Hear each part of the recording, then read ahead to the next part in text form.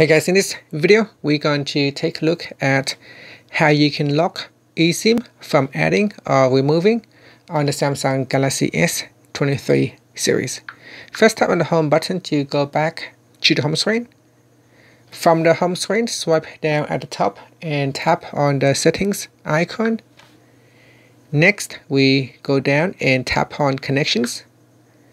Then we go down and tap on SIM manager. Now scroll down to the bottom and tap on more SIM settings. In here, tap on lock eSIM settings. So use your screen lock to protect your eSIM settings. So tap on that. And here you can choose add eSIM. You can tap on the radio box to select or remove eSIM or remove all eSIM. So choose which features that you want to lock.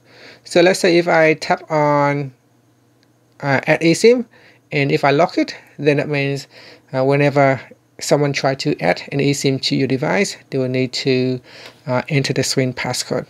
As well as removing eSIM, if it is locked, then I will not be able to remove it unless I have a passcode. So here, if I tap on done and put in my screen passcode, it is now locked. So if I want to say remove an eSIM in here, I will need to put in the PIN before I can actually remove the eSIM. And that's it.